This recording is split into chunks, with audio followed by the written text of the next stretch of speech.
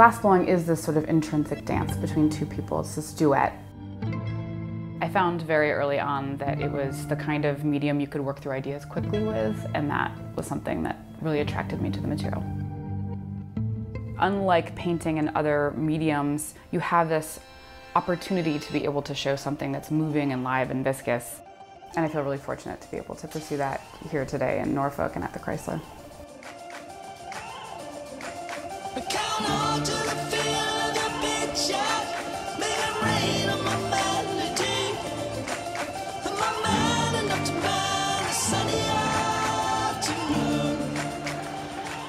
As you know, I've been in conversation for a while with the Hellers. We've been sort of doing this dance, trying to figure out, maybe we're gonna give me a show, maybe you weren't gonna give me a show. It's official, we have a date. I got a solo show at Heller. Awesome! Yay! We're working on pieces for a show that we're doing in New York City at Heller Gallery, and all of the work in this exhibition is thinking a lot about interpersonal relationships. So we have 2 months from right now to opening day. We have 5 pieces that we have to create. So I've created these wonderful packets for you guys. We're gonna have to really try to be organized about this. I'm hoping that everybody else can relate to this, and these are sort of universal topics that anybody could talk about, and sort of like how a comedian makes fun of themselves or their family first. I kind of feel like this is a subject matter I can own, and if it's about me, then it's okay. I'm not exposing anybody else necessarily except for my boyfriend. The one that I probably want to focus on the most in this conversation is message received. What I'd really like to do is create every single text message exchange between me and Jesse. Whoa. But I don't think there's a big enough wall to do that. How many messages do you have? Thousands.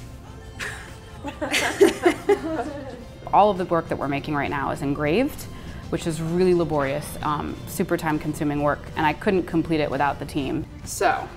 Dividing and conquering is going to be the name of the game. It's going to kind of be like an assembly line where we just go for it.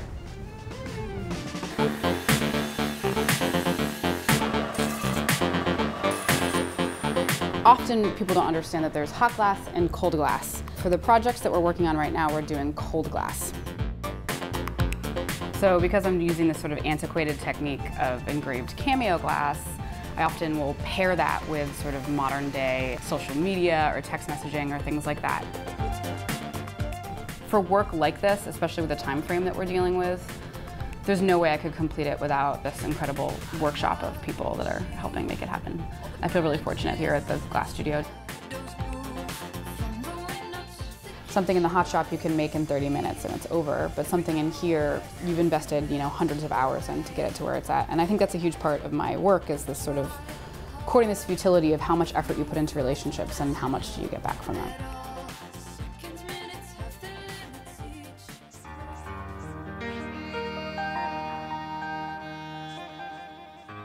Like in any relationship, there's good things and bad things.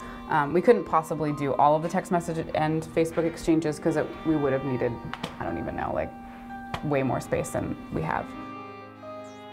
And this whole body of work has been really specific to me and sort of exposing myself in a lot of ways. And for this exhibition, it was the first time that I kind of asked somebody to expose themselves as well.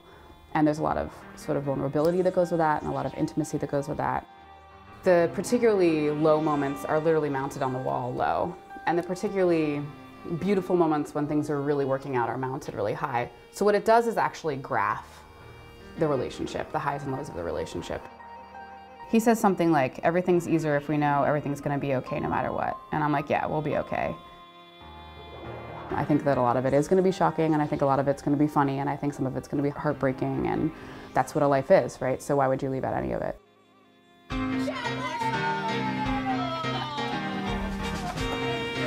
Let's go make some art. For the love of God. Pending is a piece which is about all of my pending friend requests. We've been having a lot of challenges along the way, and I want to sort of create these mobiles.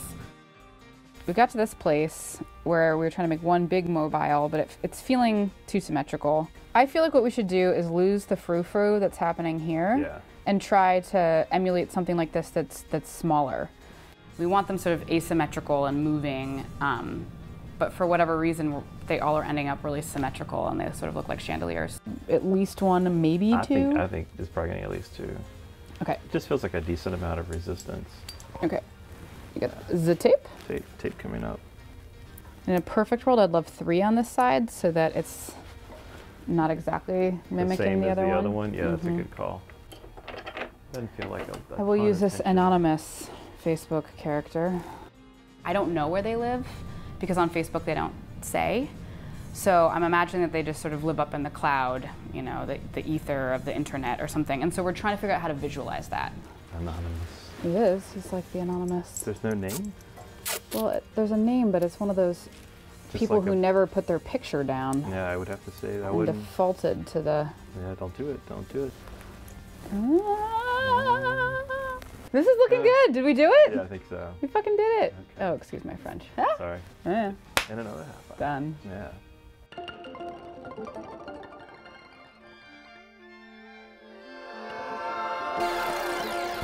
Growing up, Mom and Dad were serious hippies. So they built this house embedded into a hillside that looked like literally straight up after Tolkien's Lord of the Rings.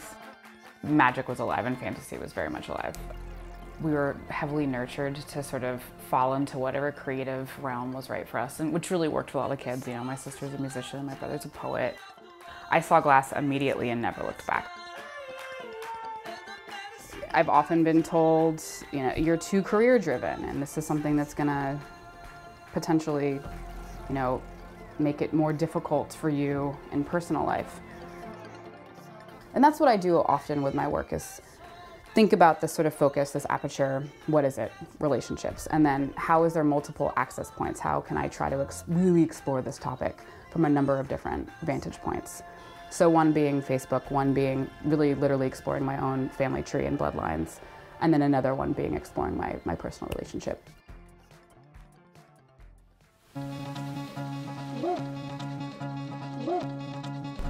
We're headed to see this guy, Peter, who hasn't slept yet, who's been making the crank for the sibling piece. I think he thought it was only going to take like 4 hours, and it's taken him 30 hours so far. He wasn't returning my phone calls for a little while, but hopefully it's done. We can put it in the car, hit the road before it gets too icy out.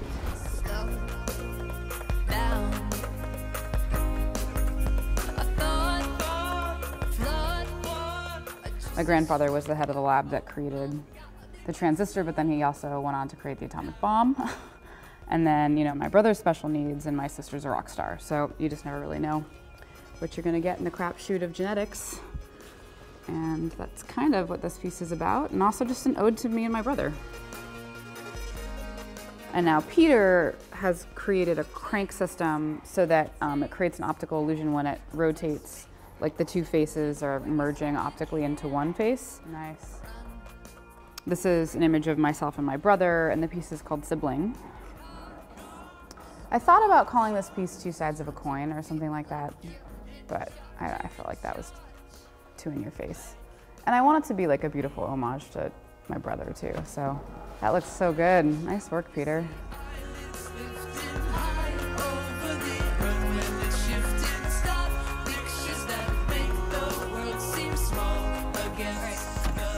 Ultimately, I think what drives me to make the most is this concept of like, I feel like at the heart of the human condition is wanting to connect to people. And my work is really basic. It's about wanting to be able to connect to people and wanting to be able to be heard and wanting to be able to hear other people too. I believe that there is 500 cameos and 300 text messages, about 1,000 pieces of metal someplace in this car. It's all been organized. I hope it's all here, but yeah, this is the moment we're gonna finally shove off and try to make it up to New York. In some ways, like a huge chapter is done, and there can be a little bit of relief, but then there's a whole other sort of push once we get up there of how everything's gonna fit in the space properly, and we know there could be some complications there. We're as ready as we're ever going to be in terms of pushing off here. Come back, baby, train's about to leave. We've been running around little ghost towns just to see what we believe, but I'm trying to remember back. It's a little stressful driving up there. with a lone suburban in an ice storm. So we'll see how that goes.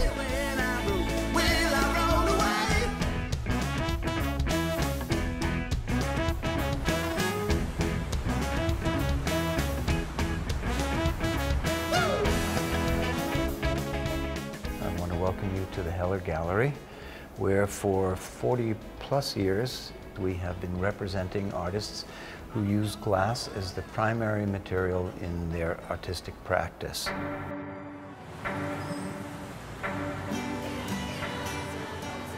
In spite of blizzard that is raging outside right now, we're expecting a lot of Charlotte's friends and friends of the gallery to be here this evening and to celebrate her and her new work.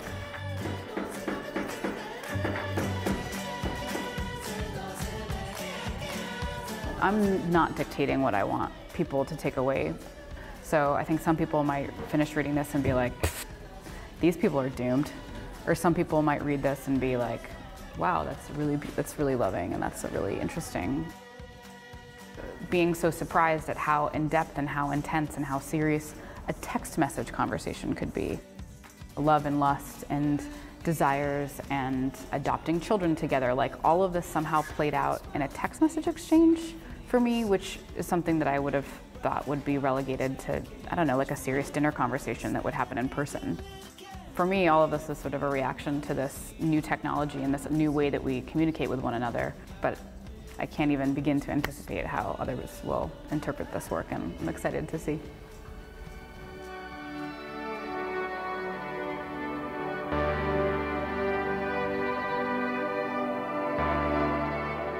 All of the planning has really paid off, and it came out exactly how I would hope.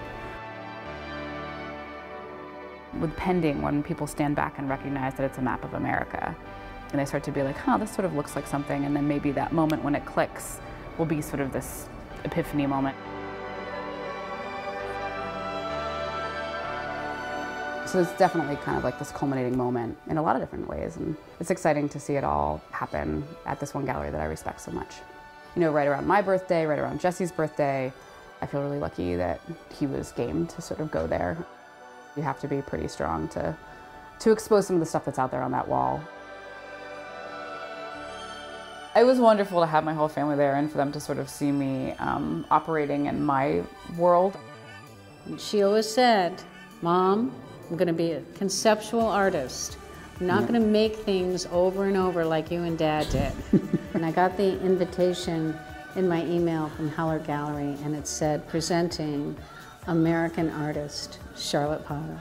And I just about lost it. The fact that she's here is an amazing achievement.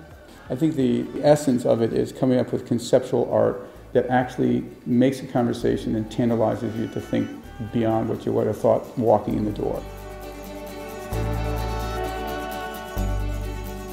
It was incredible. I mean, it was. People came out of the woodwork, and even though it was horrible weather and the trains weren't running and all of the above, it worked, and everybody showed up, and it was a huge, incredible, super receptive, really enthusiastic crowd. And I guess I just don't want to let up. Like, that story's not finished. That is an ever-evolving story. There might need to be some tack-ons and some add-ons at some point, because it's still pretty juicy.